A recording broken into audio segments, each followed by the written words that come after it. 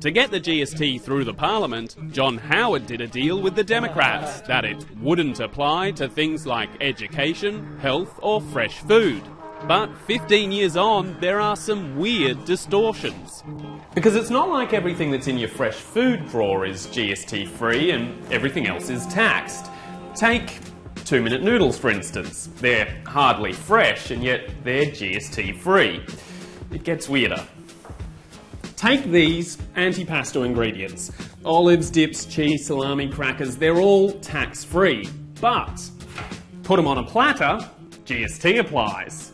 Bread rolls are tax-free unless they've got a sweet filling or coating, in which case, taxed. But hold up, if that sweet coating is a glaze, then it's tax-free again. Drink a cup of juice with less than 90% fruit juice, that's taxable. 91%? Tax-free. Nuts are tax-free unless they're salted or roasted. Fresh herbs are tax-free unless they're potted. Mineral water? Tax-free. Soda water? Taxed. Rice crackers are taxed, rice cakes are not. A frozen pizza base isn't taxed, but a frozen pizza is. But my favourite, by far, is this. An edible bird's nest is taxed, unless it comes with sugar, in which case that tasty treat is tax-free, except if that sugar is rock sugar. Then the GST applies. So roughly speaking, exclusions from the GST are costing us over $20 billion a year, and bear in mind that we only collect $54 billion a year in GST. So the exclusions are very large relative to what's included. Of all the exclusions, this seems the most arbitrary. Health products like sunscreen and condoms are tax-free, but tampons and sanitary pads are taxed. Mr. Hockey, do you think that sanitary products are an essential health good for half the population?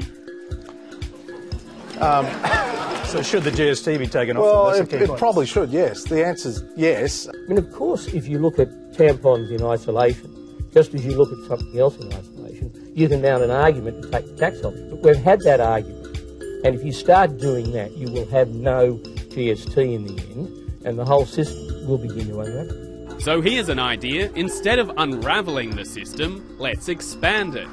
The GST applies to just 60% of our consumption base. Our coverage ratio is the 7th lowest out of 32 OECD countries. Broadening that base could raise almost $20 billion a year. If you were particularly trying to look after low-income households, you would increase their welfare payments, and that could easily leave them in the same position, in effect, that they're in today. On the other hand, the real concern that many welfare groups have is that those welfare benefits will be eroded over time. It used to be unthinkable, but is it time we put the GST on the table?